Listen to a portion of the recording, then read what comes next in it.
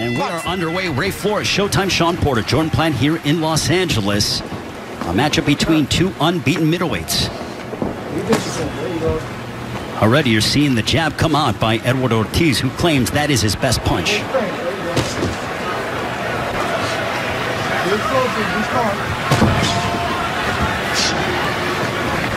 For Vidal, every single opponent that he's fought has tasted the canvas. Just one of his adversaries has gone the distance with him, and that being Nicolas Palacios back in August of 2019 in his native home country of Uruguay. I'm seeing it now. That was the thing I saw on film of Vidal. He doesn't waste energy, doesn't waste his punches. Eventually the jab's going to start to come out, and he's going to try to line up that straight right hand. Well, the whole camp of Vidal, they are quite amazed by his will and the life tribulations that he's dealt with. We will get into that in detail with Jordan Plant later on. But with Edward Ortiz, he claimed from a stylistic standpoint, he feels that Vidal throws wild and leaves himself susceptible to be countered. You know, I think he's confident in his experience in the ring, both amateur and pro. And we can see right now that he wants to control the ring and keep it right there in the center. He's not going to be on the ropes, and you're not going to see him using the whole ring. He doesn't need to against Vidal. Just over the halfway mark of the first round. Sean, you have fought in the bubble. This is Ortiz's second straight fight in the bubble. How much of a, in terms of getting accustomed to, is it important to be able to dive into that? You just got to tap into something a little different. Other people, most fights, you got to tap into a loud crowd and drown it out. Here, you got to tap into listening to your inner self a little bit more than you have the opportunity to when there's fans in the stands. Ortiz feels that's going to be a big advantage against Vidal because he's coming off of a win on your card, August 22, a split decision win over Antonio Tan. Yeah, I agree.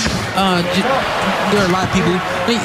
Think of it like this. A lot of people are comfortable alone, and when they hear noise, it makes them uncomfortable. But in here, it's the complete opposite. But when you're doing sports, it's the opposite. You gotta be used to people making a lot of noise. So now you're not hearing much. I'm sure they're hearing us right now.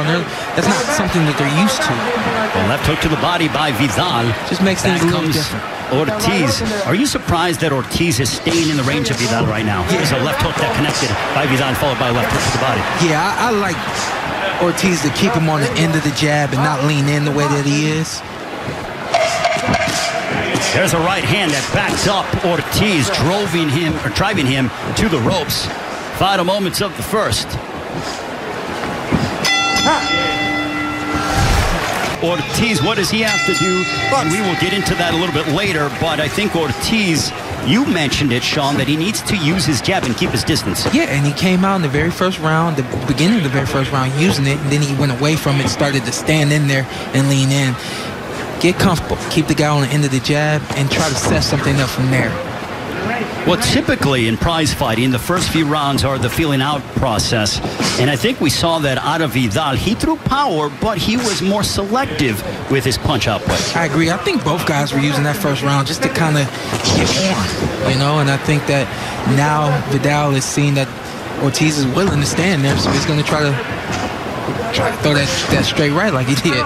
Well, the win for Edward Ortiz over Antonio Todd was a confidence booster because he told us in fighter meetings that, look, Vidal has fought limited opposition. He went as far as to say he's fought cab drivers. I have fought the higher level of opponent. Yeah, and I expect Ortiz's experience to show up tonight. He's going to be able to make some moves, keep Vidal on his toes and make him miss. It's all about him capitalizing Ortiz. You mentioned that experience. Ortiz has 58 rounds under his belt compared to just 30 for Vidal. Yeah, it makes a difference, especially when you got professional rounds under your belt. But again, Ortiz has a pretty extensive amateur background as well, winning some open national tournaments. Some open national tournaments I didn't even win. Well, that's impressive to be able to go ahead and do that. He just started boxing in his late teens, did Edward Ortiz.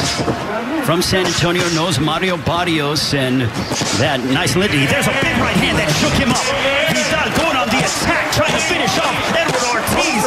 Heavy power shot from the Uruguayan. He's unloading upon Edward Ortiz. A big right hand. He is wobbled.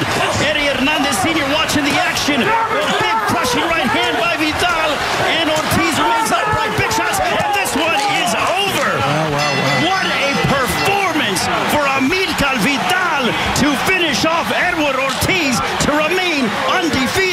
That's a fighter there.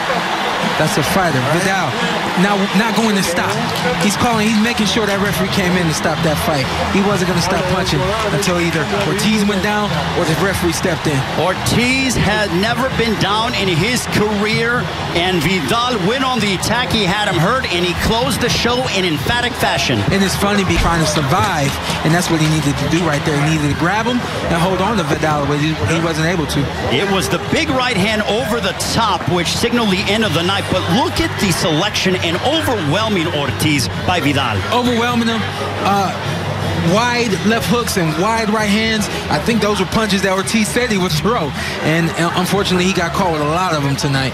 Also, he had compact punches as well, Sean, in that exchange. As we take a look at that overhand right. Yeah, the overhand right is really short and compact. I like the word you used right there. Compact, just outside of the right hand. The glove that Ortiz has up, protecting the inside of his face, but not wide enough to block the shots that Vidal was delivering. What I like about Vidal, too, is when he had him hurt, he just started emptying out the tank, and he was unloading in machine gun-like bursts. No hesitation. No hesitation, no surrender. And that's what Vidal went for. He saw it, and he went for it, and he did not stop. I'm impressed with him tonight. It's a short fight, 2 rounds, but I'm impressed with what I saw. Here's the finish right here. Big right hands. I knew that would be the big punch for him, but smart enough to know that he needs to use both hands to open up Ortiz to get the big stoppage right here where the referee's going to step in eventually. He was hitting him in stereo. Ladies and gentlemen, the end comes at 1 minute 58 seconds of the second round.